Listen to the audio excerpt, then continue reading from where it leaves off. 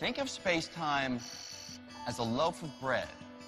Einstein realized that just as there are different ways to cut a loaf of bread into individual slices, there are different ways to cut space-time into individual now slices. That is, because motion affects the passage of time, someone who's moving will have a different conception of what's happening right now. And so they'll cut the loaf into different now slices. Their slices will be at a different angle. That person who's moving will tilt the knife, will be carving out these slices at a different angle. They won't be parallel to my slices of time. To get a feel for the bizarre effect this can have, imagine an alien here in a galaxy 10 billion light years from Earth, and way over there on Earth, the guy at the gas station. Now, if the two are sitting still, not moving in relation to one another, their clocks tick off time at the same rate, and so they share the same now slices, which cut straight across the loaf. But watch what happens if the alien hops on his bike and rides directly away from Earth. Since motion slows the passage of time, their clocks will no longer tick off time at the same rate. And if their clocks no longer agree, their now slices will no longer agree either. The alien's now slice cuts through the loaf differently. It's angled toward the past. Since the alien is biking at a leisurely pace, his slice is angled to the past by only a minuscule amount. But across such a vast distance, that tiny angle results in a huge difference in time.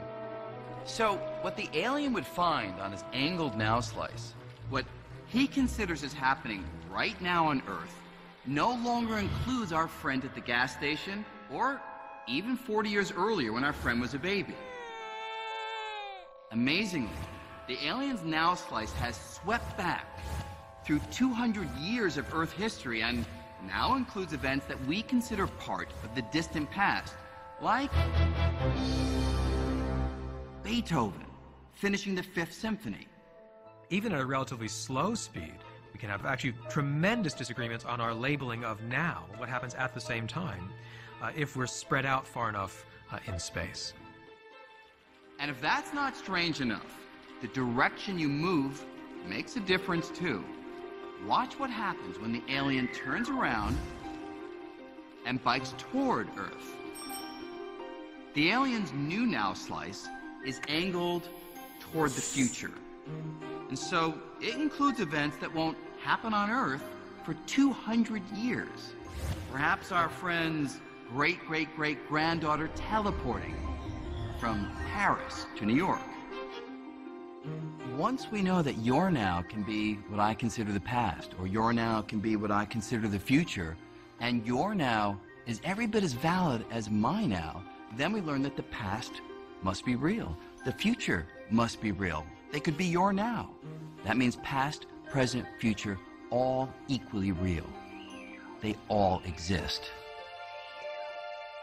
If you believe the laws of physics, there's just as much reality to the future and the past as there is to the present moment.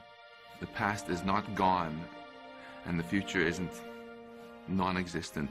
Past, the future, and the present are all existing in exactly the same way. Just as we think of all of space as being out there, we should think of all of time as being out there too. Everything that has ever happened or will happen, it all exists.